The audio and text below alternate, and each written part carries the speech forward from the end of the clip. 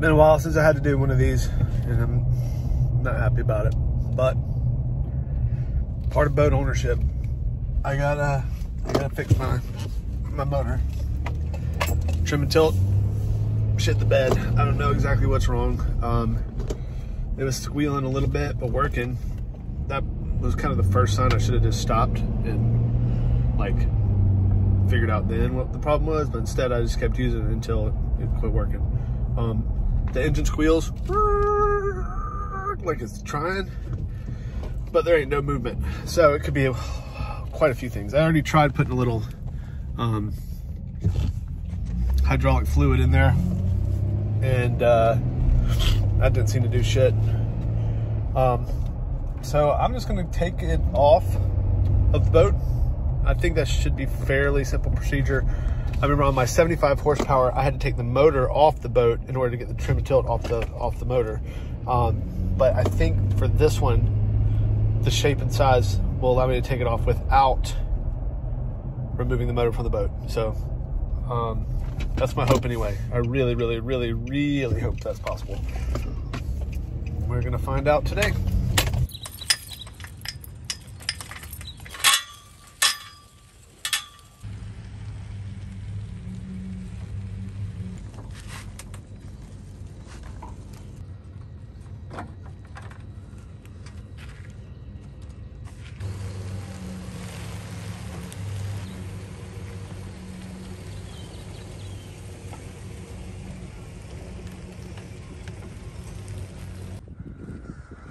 All right, disconnect power, remove the zinc anode, and then remove the tri-lobe pins. Y'all know what I'm doing now, don't you?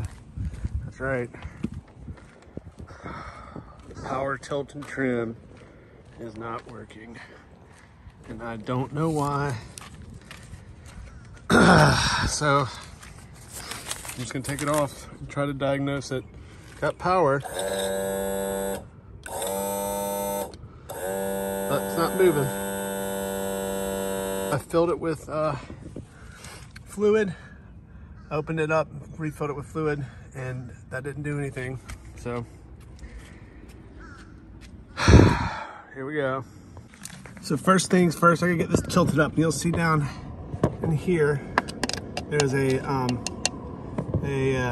manual release. So if I loosen that up, so just a little bit, then now I should be able to move it on my own. And when I get it up, there's a lock right here that I just move up while the engine's up to hold it into place. Supposedly you can turn this, but it doesn't really work very well. This thing's heavy as shit though. So now the fun part. This thing is really fucking heavy. I did it once.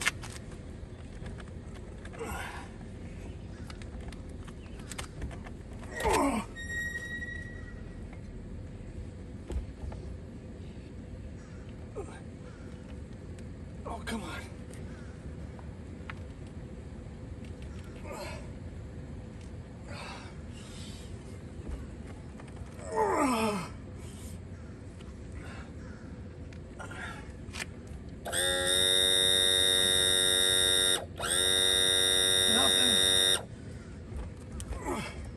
That's interesting.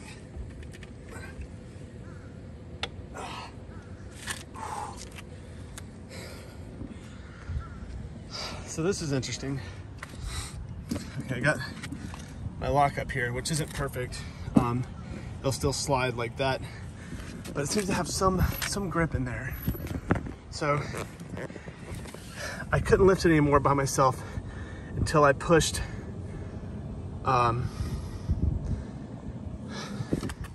until I motored up. So I trimmed up here. When I trimmed up, it made it looser to where I can move it manually again. It's still heavy, but not impossible like before. So here, I'll show you. See if you can see from this angle. Now that I just did some more, gave some more juice up, nothing's moving, but something's happening because now I can lift more. See that?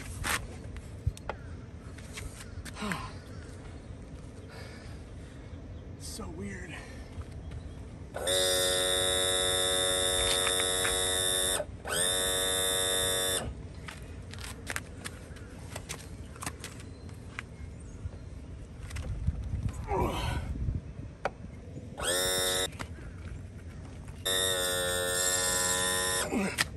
That was interesting.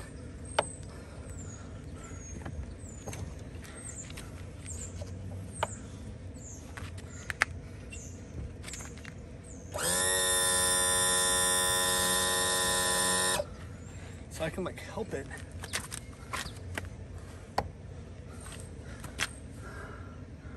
While I'm moving it. Yeah, I really think this thing just gonna need some new seals. Power works and everything else.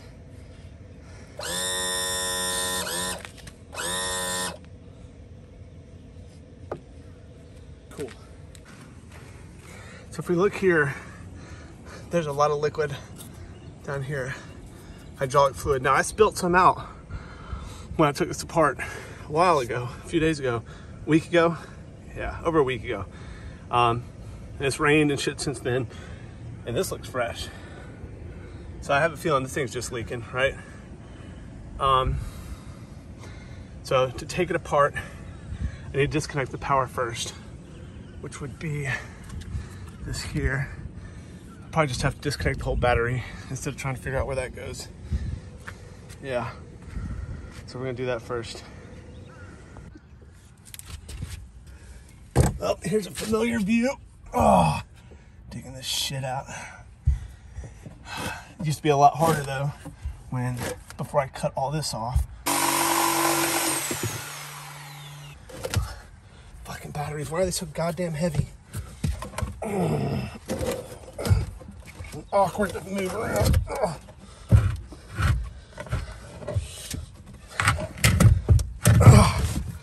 All right, so we're just gonna disconnect the power for now to everything. I need to put some corrosion X on these motherfuckers. These are rusted solid shit. I'll tell y'all what, man, I usually love working on my boat. I got a great space for it. Right? On the weekends, I can just pull it right over there. Right there. Just park it right across the street there in that school parking lot. Have myself a little day project. Drink myself a beer after some success. Really is a nice time, but I got this Elden Ring game. It's so fucking addicting. It's all I can think about right now. And really making this more work than fun, like usual. Maybe I should just get rid of video games. Anyway, out here in the shed, get some degreaser and some corrosion X for this batteries, connectors, and a little DB blaster to help. So I'm not sure how smart it is to put that on battery connections. We're gonna try anyway. I almost forgot, and it's probably not a huge deal if you don't, but you should probably tighten this manual release back up once you get the motor lifted up. Otherwise, it's just a little extra security in keeping it up there. I'm gonna have to get some new of these things too. All right, that feels pretty tight. Should be good. All right, I'm just gonna spray these guys down with a little, first some PB blaster. This helps get rid of rust. Just let that soak for a little bit. And then after that soaks, I'll hit it with some corrosion X both before I try to take them off and after, just to help whatever the hell this does. Kills rust, corrosion, lubricant, penetrant, anti-seize, all of this, like some magic shit for electronics.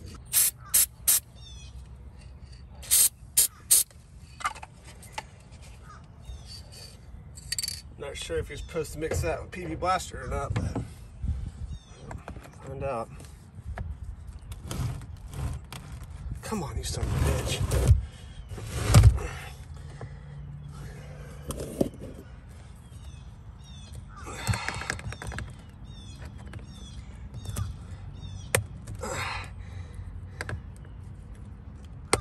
I might need to go get my socket wrench. There we go. I don't know what I was thinking or where I even got these bolts. They're probably not meant for this. All right, battery power's off. Good. Okay, so the next step is the tri-lobe pins. There's one here, one here, up here, one up here. Gotta get those two out, and that should be the bulk of the work. I think I'm supposed to take this off too, but it's not blocking access to anything. The video I watched was blocking access, so I might not even need to take that thing off, the zinc iode, but it is connected here, so it might be easiest just to take it off with it. Yeah, probably do it anyway, just to be safe. Oh wow, it is just pulling right out. Look at that. Just pulled right out that far. I guess I'm gonna have to work it the rest of the way, but I thought that was gonna be a lot harder. That's not gonna work.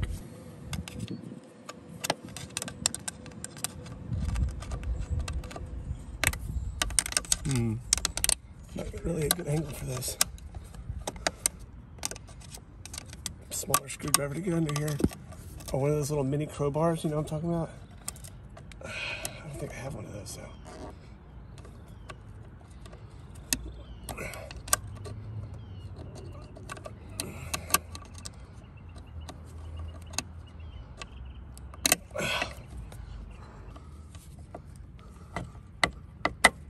Hey, there we go. And that's out. Now the bottom one. Hopefully this is just as easy. Nope. Damn it.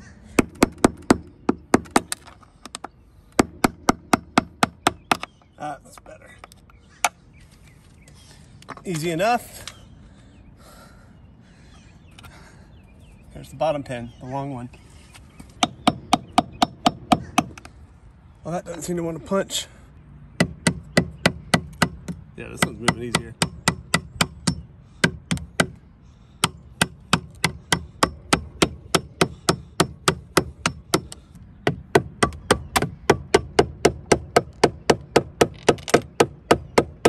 What was that noise? What just rolled? It seems to have hit a block here.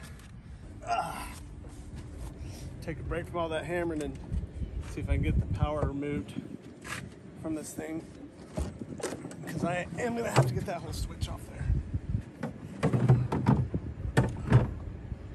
Trim and tilt is here. Should be able to just pull them apart. One, two. Fuck, I might end up breaking these, aren't I?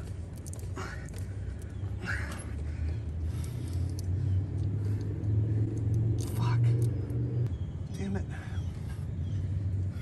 It's always something, ain't it? These little guys, their end caps don't want to fit through this hole.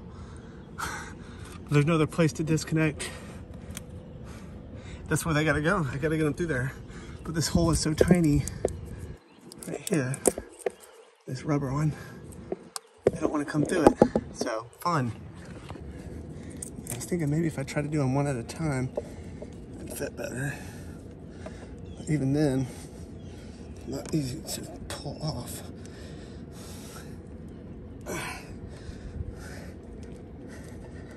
Oh my God. Some bullshit. How'd they even get them through in the first place? Fucking Christ. Ugh. What the fuck, man? Oh, there's one. Two. Got them bastards through. It's amazing how some of these bolts and stuff just like come right off, no problem, like they were put on yesterday. But then other ones are a goddamn nightmare.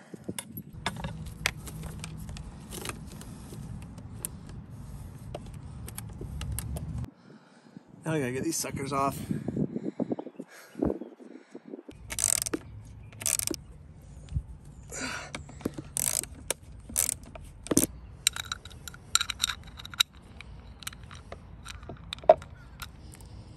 There we go. This is the zinc diode, anode or whatever. I'm not sure what it does. Again, I know that it's here. I know there's a couple other places you can find them, I believe. But there's always one right here under the power trim and tilt. And somehow it makes like, it's safer to have electronics out there. It keeps corrosion from happening. I don't understand the science of it, but pretty interesting. These are on all boats. When they start to get out of shape, you gotta replace them. I don't think they're too expensive though. So, all right, so we're almost there. A couple more bolts, let's see. So I need to get this one out. I need to punch this one out through here. Somehow I gotta punch that out and then finish punching this one, which got a little over halfway and then decided it wanted to be more challenging to get the rest of the way. And then I should be able to just pull this sucker out after that. That should be all there is to it. All right, so taking all this shit inside. I don't need any more. But I gotta figure out something for punching those two bolts out. I might YouTube it, see what some of the DMCs online say. But for now, I'm gonna put these things in a safe place. I'm watching Night in That Museum. Cool. And I think and I twisted the one with the girl in it because it's the octopus one has a girl in it, so I'm watching the one with the girl in it. Awesome. All right. So don't need that right now. That should go back on my boat though, where I had it. So this is the bottom pin here. Top pin. Look at this. Pretty damn bent. And that's not from me. That's just how it was. I took it out. Isn't that weird? I didn't even have to force it. It came out really easy. Then the diode, anode, whatever. Then the bolts for the anode with the O-rings. All that's gonna stay somewhere where I won't lose it. Don't know where that is yet. Up here at Ace's, looking at hammers and shit, and I think I'm gonna get this big punch and this 3-pound drilling hammer. Not sure exactly what a drilling hammer is, but it's heavy as hell. And I don't think any of that'll do. I wish the punch was longer. They've got these long files I thought about using, but I'm not sure. But these are the punches and they're all just the same shortness. I just wish it was really long. This should work though. I'm gonna start with this top one. It was moving good. If I can get it done, that'll be some success. And then I got the big one at the bottom. It's gonna be a little more work, I think. Is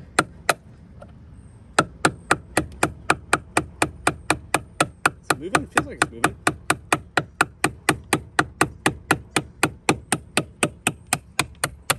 Yeah. Yeah. Oh yeah, it's definitely moving.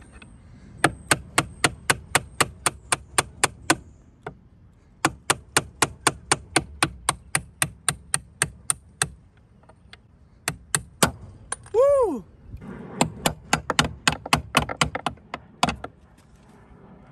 All right, now I gotta try and get this bottom one. This bottom one wasn't budging at all earlier. Let's see. See if I can get it to move now. There. Is it moving?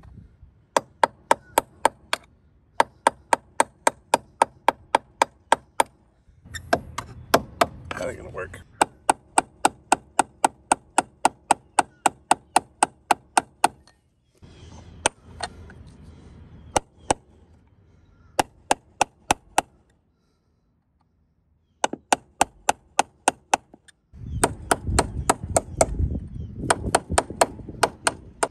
I don't know what to do.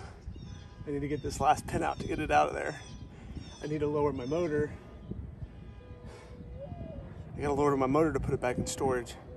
I gotta have it out of here before tomorrow. If I don't get it off of there, I don't know how I'm gonna... I guess I could...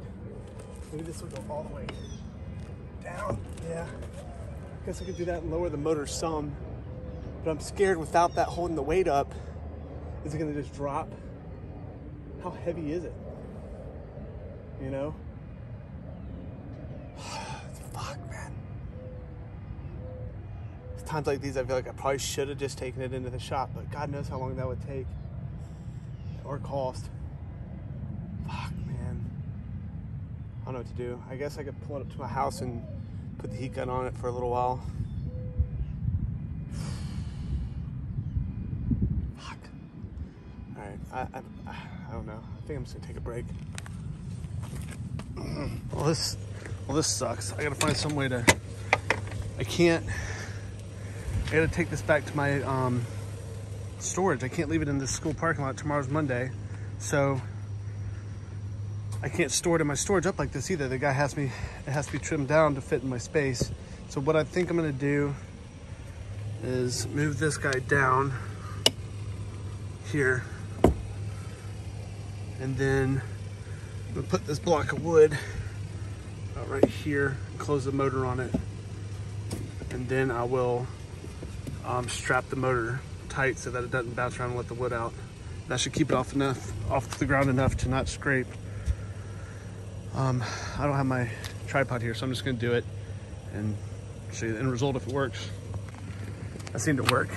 It's amazing how easy this thing is to lift up and down when it's not, you know, being held by hydraulic fluid. So that looks pretty good.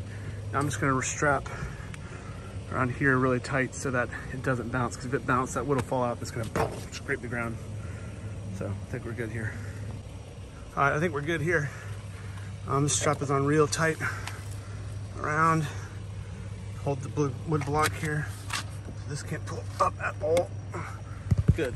Well, I want to talk about how much that sucks and it's irritating and all that, but really, it's just part of this game. If you're gonna buy a boat, especially an older one, it's just what happens. I made it a long time with that engine without having to dump a bunch of money into it. I'll probably make them out of trawler. It's a trim and tilt. Could be worse. Now, it's not a cheap part to replace, but hopefully I can fix the one I have. Hopefully. If not, then, well, then not. There's a place that says it can rebuild them for like 500 bucks or something. So I can either try to rebuild it myself or just ship it to them, and that handles that handles all the parts they use and everything. So I'll probably do that. But made some progress today. Everything's out except that one bolt at the bottom. I haven't figured out how I'm gonna handle that yet though. So I'll find a tool or somebody else's tool or something. I don't know, man. Anyway, not gonna think about that tonight. All I'm gonna think about is we made progress. Minor inconvenience. I'm gonna be off the water for a little bit. So, all good. All right, it's been a few days, been a week. Back at it to try again, get this last bolt out. I picked up some more shit from Lowe's, so maybe one of these bigger punches or things that I got will help us get it out. But we're gonna do some DB blaster and some heat. Really try to get this thing primed up and ready to fucking bang out. So let's give it a shot.